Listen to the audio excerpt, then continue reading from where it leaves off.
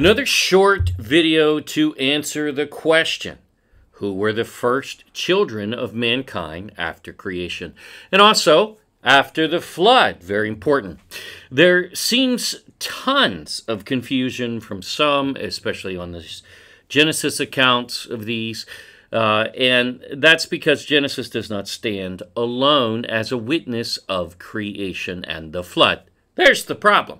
It needs its one or two witnesses. That's what Scripture says is required, especially the main one for this topic, the book of Jubilees. Moses did not write only 5 books of Torah, and no Scripture ever says so, by the way. That's Phariseeism, and a claim in Phariseeism, which is known today as Rabbinic Judaism. He wrote 6 books. And the book of Jubilees has been censored by the Pharisees even from the time of Messiah, in his own words. That's their illiterate paradigm. And we're still stuck with it today. But see, Pharisees don't get to usurp the priesthood. No. Not legitimately, and we aren't to follow them. They stole the temple even. They had no right to do that. They were foreigners who came in and attacked the land in 165 BC. That's the actual story, and that's a story that's in the Dead Sea Scrolls.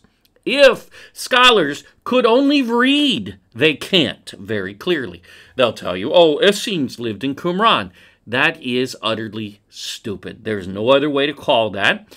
That is they're coming right out to your face, and they are lying to you. Most of them know better. Some don't because they listen to other liars and then just repeat the paradigm. They hijacked the Bible canon from that time. Now, of course, Yahuwah has preserved his word. He said he would preserve his word. But where does he preserve his word? He does so in heaven on the heavenly tablets. Now, that's clear in Jubilees and 1st Enoch. And something that the church has lost and doesn't understand. So Bible scholars go out there and say, oh, well, you know, that particular book had to be preserved in the Hebrew, every word of it. If it wasn't, then it can't possibly be Bible canon. Well, how much of Scripture is preserved, every word of it, in the ancient Hebrew? Very little. Understand that. I mean, there were whole texts found in Qumran, but not that many. Most of the Old Testament, all was found there except for the book of Esther, which vets as an occult, manufactured book, certainly not Scripture. But Bible canon is kept by those ordained by Moses. Would he not have thought of that? Well, of course he did. Scripture's clear. The Levite priests, of which Pharisees are not Levites, never were. Their claims have always been false. Yahusha affirmed this many times. And yet, on this channel, almost every day, we'll hear someone try to defend their Pharisee Bible, not even knowing what they're doing. Basically, Yahusha said that they turned Torah against Torah in Mark 7. He told them they err, not knowing the Scriptures, and even called them out for ignoring portions of Torah, which most certainly is Jubilees, because the Pharisees, even today, will tout Torah, and they'll talk about the 5 books. They never talk about Jubilees, do they? Why? Because they're illiterate. They don't know what Torah even is. They lost it 2,000 years ago, and they don't have it now. And then they take it and reinterpret it through the Talmud in the most disgusting lies imaginable, says Yahusha. If we listen to him, that is. The temple priest put this in writing, telling us Jubilees is Torah and written by Moses, to be used as the exact determination for keeping especially the times of Torah. That's called Torah, folks, and Moses wrote it, thus it is Torah. Duh. What scholar can't seem to get that? Well, they don't bother to read, or they don't want to. We published both of these books, Jubilees and 1st Enoch, with a comprehensive Torah test, and they pass. Go ahead, test it yourself, follow it through, and see what we do or do not prove. You don't know if you haven't reviewed it. Pharisees do not. They don't prove anything. They just say. In fact, that is the rabbi way, to just say whatever is on your mind. It is the dumbest paradigm we've ever seen. And when you read even the ancient writings of Pharisees, they are the most ridiculous babblings we've ever seen. Now, when we consider these other sources, Genesis becomes very clear, and especially on this topic. Watch for yourself, test, and learn. Let's start with before the flood, after creation with Genesis. We've covered this before, but we're going to put this in one video, and especially get to the first birth after creation, which is cool. Now then, we'll see who was born first after the flood. Now, who were the first children? Well, Genesis 3:23 says, "Therefore Yahuwah Elohim sent him, Adam, forth out or from the Garden of Eden." All right, so he's exiled then. Were there any children prior? There's not a single reference to a child prior. Doesn't happen.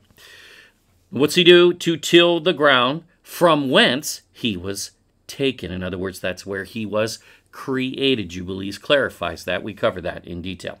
So he drove out the man, and he placed at the east of the Garden of Eden cherubim. Now, cherubim is plural already. Doesn't need the S there. But the fact that it's plural and then has an S, for the English, hello, it's more than one. It's at least two. So there you go. And why only on the east side? We've said this many times. Because the Garden of Eden is enclosed within the earth and it only has one entrance. Now, Enoch is very, very clear on that. He describes it from within the earth, and then he describes it from above. It's all there. It's so super clear. And a flaming sword which turned every way to keep the way of the tree of life. So to protect the tree of life. Why? Because the tree of life, well, it's still there.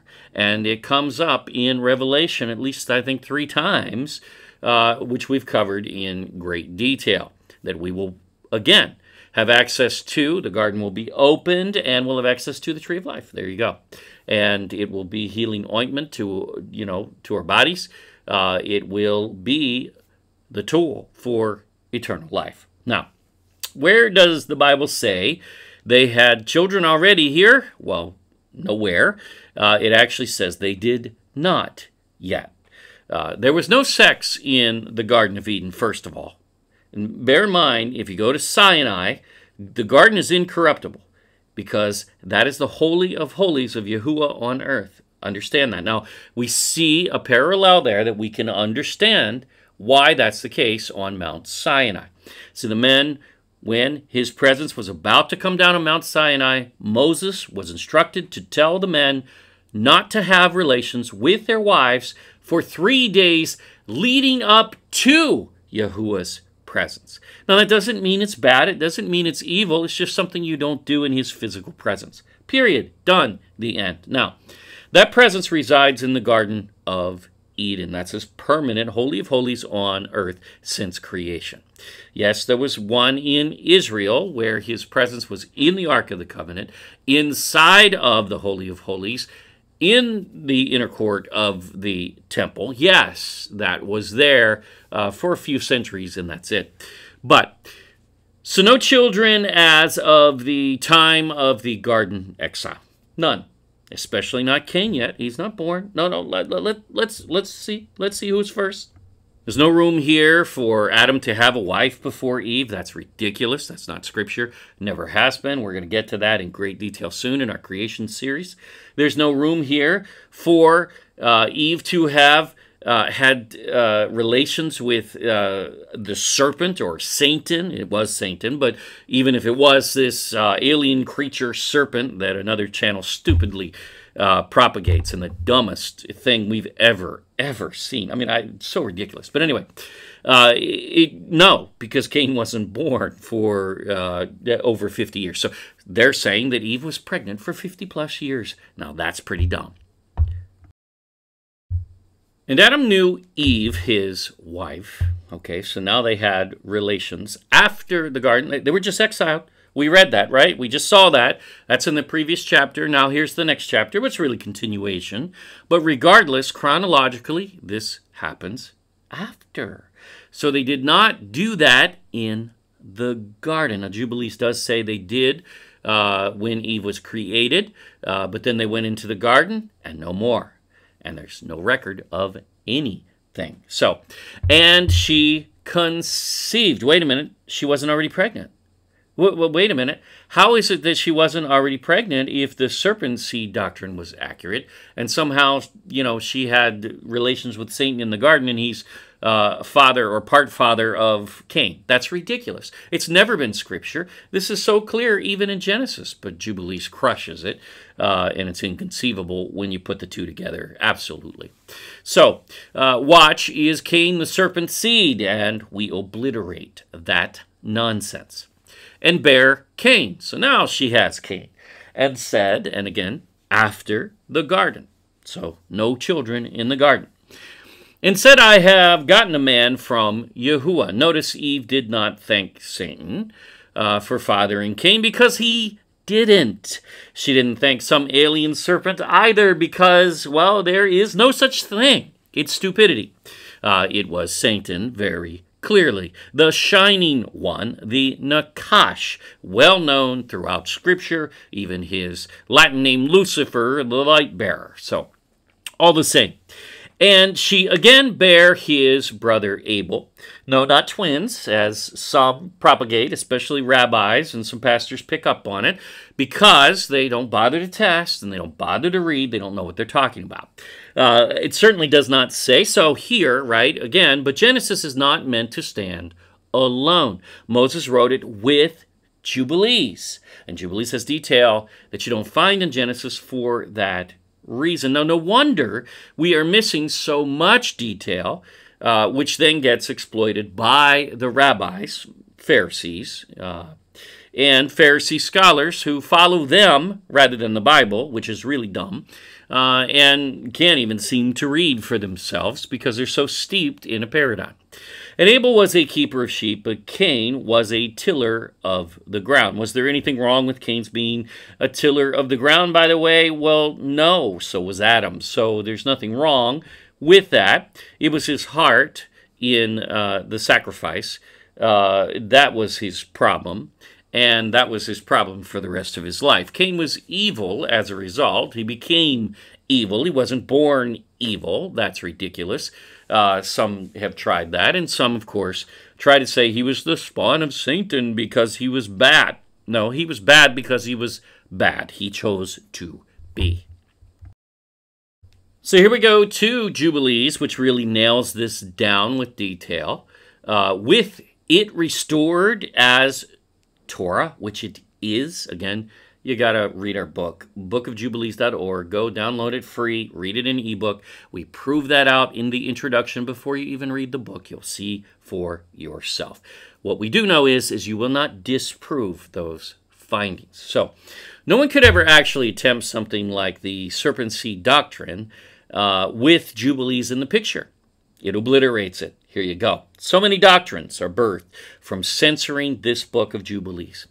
Jubilees 4, verse 1. And in the third week, in the second Jubilee, a Jubilee is 49 years, and a week would be week of years, so sevens of years, so 21 years, essentially, within the second Jubilee. So that's how the date comes out there, 64 to 70 a.m., Anu Mundi, which means from creation, basically.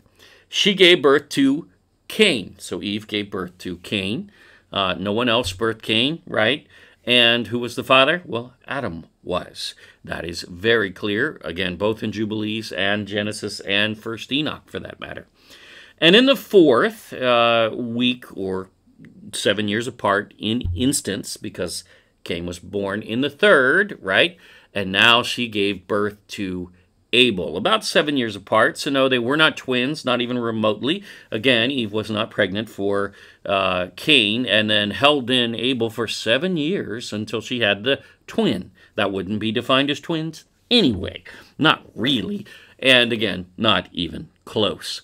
And in the fifth, that's week or years, that is sevens, another 7 years after that, she gave birth to her daughter, the first daughter since creation, Awan. Wow, and what a name. As in Pala Awan, Palawan. Extraordinary in Hebrew, Pala. Awan, first daughter, or the name also means beautiful to look at, which Palawan fits exactly. Amazing how that Hebrew name and connotation seems to survive in that area. Odd. That's who Cain will marry, in fact, not some alternative creation which never existed in the whole of Scripture. You won't find it. They make up doctrines of men like that, but they never vet with Scripture. And again, when you bring Jubilees in, this nails it down. Done. You know exactly when Cain was born, exactly when Abel was born, and you know who Cain married because you know when his wife was born, and it says later that he married her, so pretty easy. This has never been complex, ever. It has never required someone who has a degree in anything to be able to read and understand. The problem is we don't have Jubilees. Jubilees is the book of divisions, times, the calendar, etc. And when you throw that out, well, that's the foundation. So you basically are throwing out part of the foundation of Torah, and you have Genesis standing alone with no witness at all, which is against Scripture and really illiterate of any scholar to suggest that that book is supposed to stand on its own, having never tested Jubilees, either single one of them. And we've proven that. They just say, oh, don't read that, it's scary. Is it? Is it really scary that it says Cain was born, then Abel was born, and then Awan was born, and answers the question, were they twins? Answers the question, who did Cain marry? Answers the question, when exactly were they born? And was this serpent seed? All of this stuff crushed right here in one verse. All these strange new doctrines that we find in many churches today.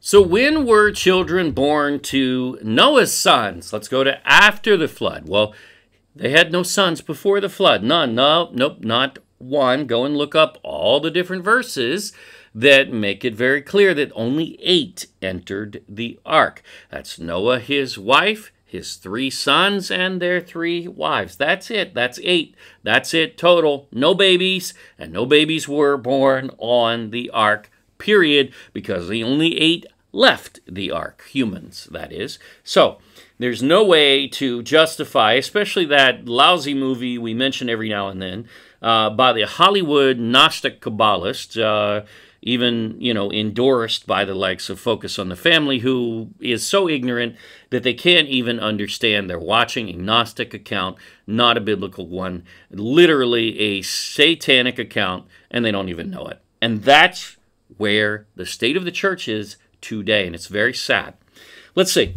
First, let's go to Genesis 10:1, which begins with, now, these are the generations of the sons of Noah, Shem, Ham, and Japheth. And unto them were sons born after the flood. If you ever hear anybody say that Noah had other sons, they're lying to you. He didn't. Okay? So that's just a fact. Now, he did have daughters, and we've covered that in The Mysterious Birth of Noah. Watch it. We've covered their bloodlines in Wives of the Patriarchs, which we get even the wives' bloodlines directly from Seth, no Nephilim, and no Cain in any of them, not a single one. Now then it says, and unto them were sons born after the flood. Okay, so the sons were born when? Well, not before the flood. Does it say that? No. Does it say during the flood? No, it says they were born after the flood. Okay, so Genesis has always said that, but it doesn't give all detail. And Genesis doesn't on many things. So what we need to do is we need to go to the book of Jubilees to find out the detail. Now, they had no sons till after the flood period. The Noah movie, of course, is ridiculous. They try to claim that, one of the wives had a son, and Noah, the psychopath, because that's what they make him and Yahuwah out to be, just had to kill him. He wanted to kill him because, how dare he be born? He knew that he would be evil or whatever, they make up. It doesn't really matter what they make up because it's a clear lie.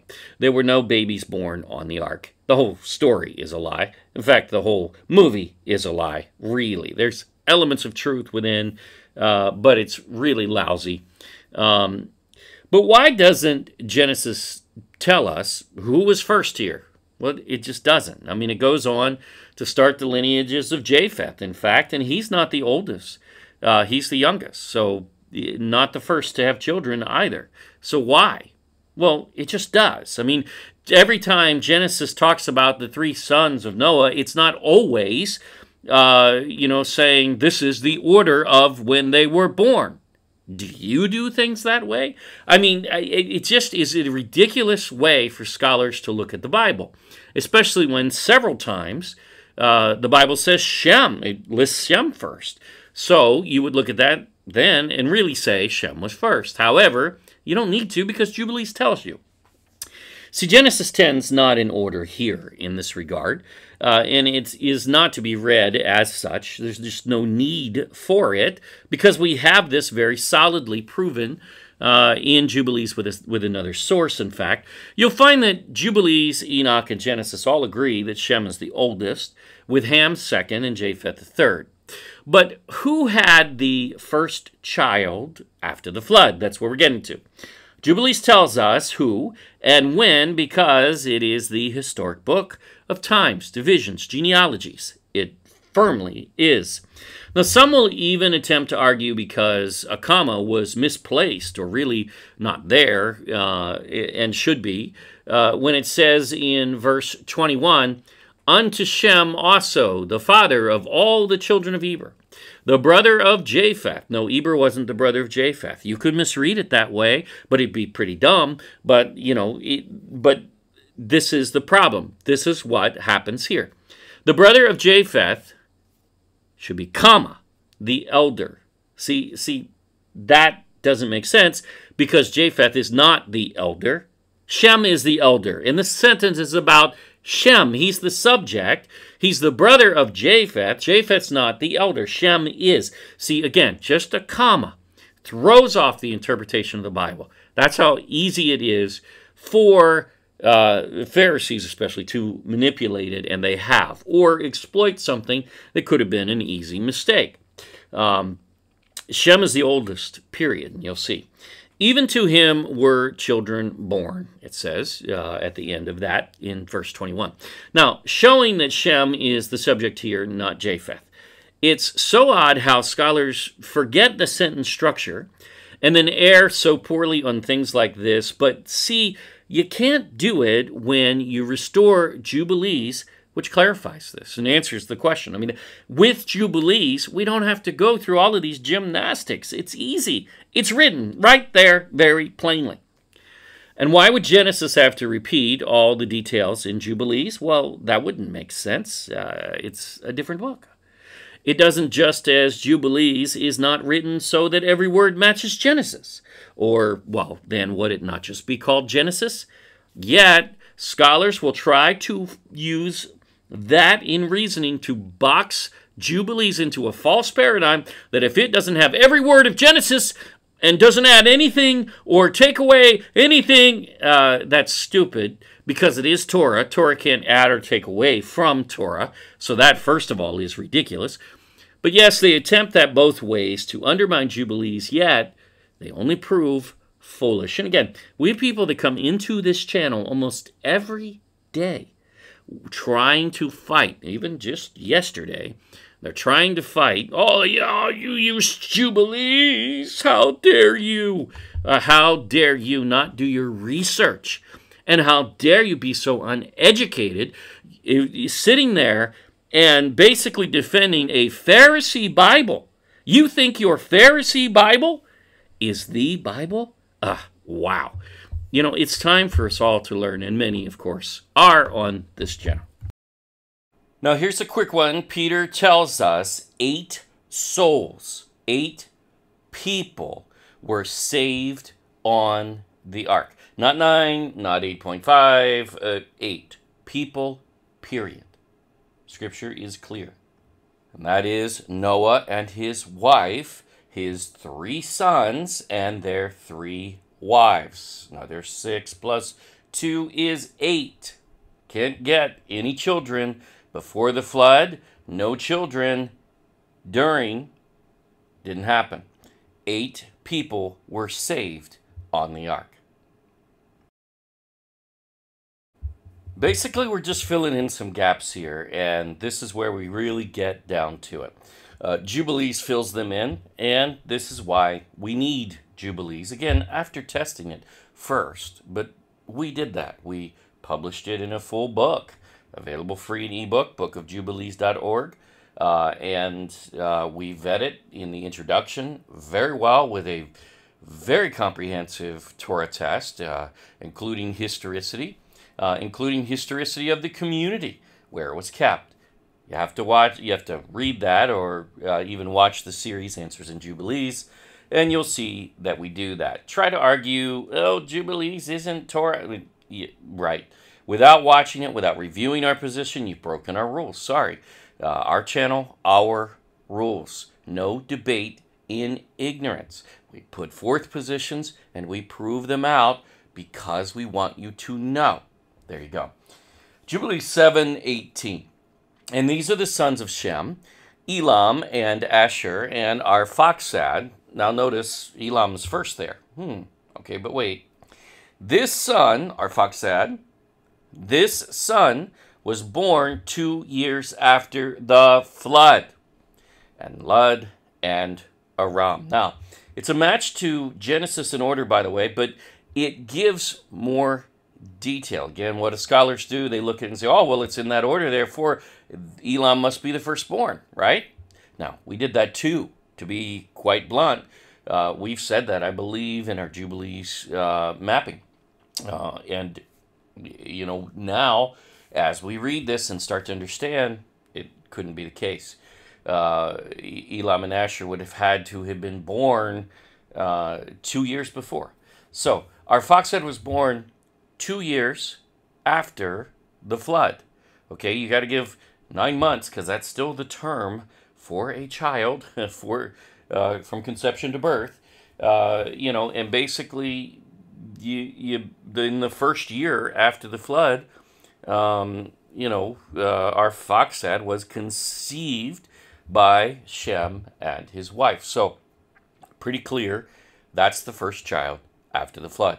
Now, because none other are listed as such, none other are dated. There's nothing there, and this is the purpose of Jubilees, is to put things down in a timeline of sort. That's why it's called Jubilees. It's the book of times. It's the book of divisions. That's another name for it, book of division. Noah's division of the earth, especially his 3 sons, focuses very heavily on that time period. Now, contrary to many opinions, Jubilees really squashes them all, because they're just opinions. They're just guesses. Jubilees isn't guessing here. It's telling you exactly the case.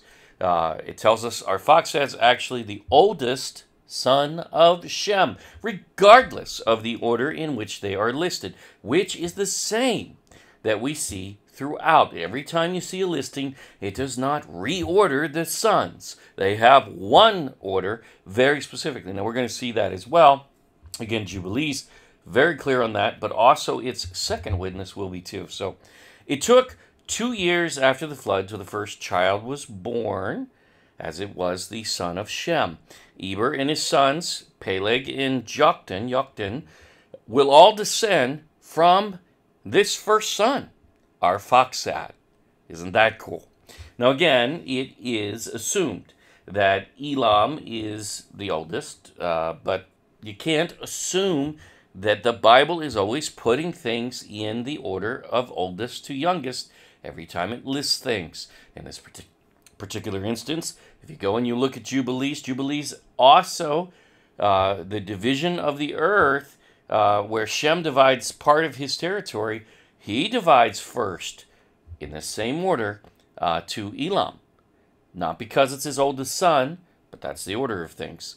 Why? Well, because that's maybe who he saw first. You don't know. It doesn't matter. The point is, it's a false litmus test to say every time there is a listing of characters in the Bible, that must be oldest to youngest. There are other reasons for Moses to list them in that certain way, or really the angel of the presence, who's the origin. So there you go. 2 years after the flood, first child was born. There you go. So again, it is not an accurate test to apply, the scholarly thinking of every time you see an order, it just has to be the order of when the sons were born, when that's absolute nonsense. Genesis 10 especially starts with Japheth. Well, he's the youngest. Well, wait. No, he's the oldest now. Well, why is he the oldest now? Who changed it to Japheth being the oldest? No one but stupid scholars who do that and play these ridiculous games that can't even seem to read. So, who cares why? I mean, that's always the question. Why was Japheth listed first? Who really cares why? But, Moses didn't tell us exactly why. But, hey, you want to why? Here you go. This is called logic. Maybe he was listing them geographically, as Japheth was given the territories in the north, Shem, Asia, and Ham, going further south, the southern hemisphere. A far better assumption than the traditionally and likely the reason, but we are not given the reason why he listed them in this order. So why scholars spend so much ink on this kind of thing when they just babble along and don't have any support for anything, because the record is in Jubilees, which they ignore. Take giant leaps, representing a true paradigm really of no value. They even go on and on trying to attack confusion in translations, yet they are the ones that are confusing them. It's their fault. They censor part of Torah. That's a problem. That's a massive problem that comes with a curse. Jubilees clarifies this whole thing. But wait a minute. You mean, even historically, you would think they would look at it at least that way for geography, for genealogy. These things would be simple. I mean, Josephus did it. He quotes Jubilees several times. He never ever gives Jubilees credit, but that's where he's getting it from, because he's not getting it from Genesis, and he'll get things like this right. So, but wait a minute. Didn't we say like this, something like this should have a second witness? Yes, we did. And guess what? It does. No, it's not in Genesis. It is in the Qumran scrolls, however, though in Genesis Apocryphon. Check this out. This is cool. Now, this is Noah writing to first son Shem. He just confirmed also that Shem is his oldest son yet again. Exactly what Jubilees and really Genesis has always said. Really doesn't say any different. Again, that's just scholars playing around with the order, something they have no right to do whatsoever. Understand, Genesis does in fact list Shem first in 5:23, 6:10, 7:13, and then 1 Chronicles 1:4 does as well. So yes, Torah says exactly this if you want to go along with what scholars use as logic. There's no confusion really yet. They hop back and forth because, well, Genesis 10 doesn't order them the same way. Well, because Genesis 10 doesn't use when they were born as the order, as the premise, which is very obvious if you have foundation set on Scripture, on Torah, which you need Jubilees to have. What they have is a conflict that they created themselves in a false paradigm. That's what scholars are doing. Shem is not the oldest son because, well, he's listed first here or there. That's not thinking. That's not logic that can really be applied. Again, you know this when you read it in Jubilees, and it's very direct. And now here in Genesis Apocryphon. He's first because Jubilees says he was, directly, and here we go, affirmed. Boom. But with the second and third witness of Genesis, this is very clear, see? Even on this particular point. To Shem was born, to begin with, now that's the first son after the flood and first period of Noah's 3 sons. To begin with is very clear language. Okay. A son, Arphaxad. And further confirming the timeline as the second witness of Jubilees in this instance, 2 years after the flood. There you go. Arphaxad is the first son born after the flood, just 2 years after. So before the flood, Cain was the firstborn son of Adam and Eve. Actually, over 50 years after the garden exile, and no, Eve was not pregnant for over 50 years. That's, of course, nonsense. Thus, she did not conceive in the garden. There goes the serpent seed doctrine. Done, gone, nonsense. Again, with the second and third witness of Genesis, you just can't use these strange doctrines. They can't be applied in any sense. They fail very quickly, even when they read a Genesis, especially that doctrine. But then they'll go into the Hebrew and say, well, this Hebrew word could mean, the 43rd definition of 80. It could mean seduced. And seduced could be sexual, except for the definition right there in the concordances says not in a sexual nature. Duh. I mean, they can't even read the Hebrew. But regardless, they'll do that, and they'll try to go what appears to be deeper. They're not going deeper. That's certainly not deeper. Deeper would be going into Jubilees. It would be going into 1st Enoch, Genesis Apocryphon, and let's see if this is confirmed or not. Very clearly, the serpent seed is trash. Now, thus, no conception in the garden. In fact, no sex in the garden. Doesn't happen, didn't happen, and we know this because we know on Mount Sinai, Moses first instructed the men, do not go into your wives for 3 days prior to the presence of Yahuwah coming. And the Garden of Eden is the Holy of Holies, and you better believe Adam and Eve had no relations while in the garden, period. Didn't happen. Then Abel, about 7 years later, and the first daughter, Awan, about 7 years after that. And she married Cain, not some alternative creation. And you'll hear all the time the question, well, who did Cain marry? Well, Cain married his sister. Ew, he married his sister. You mean the perfect genetic Awan first daughter ever birthed? Who else did he marry? Duh, no one.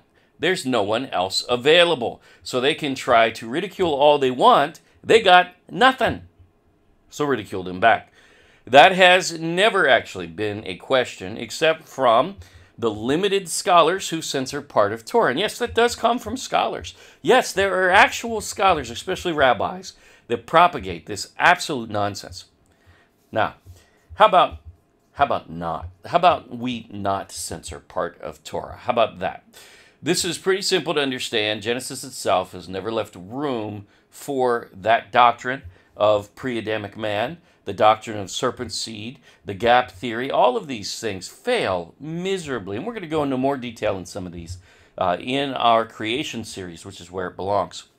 Then, after the flood, not during and not before, there were only 8 on the ark. That's what Peter tells you. Only 8 were on the ark, and only 8 survived. See, Peter's very specific there. Only 8 were saved.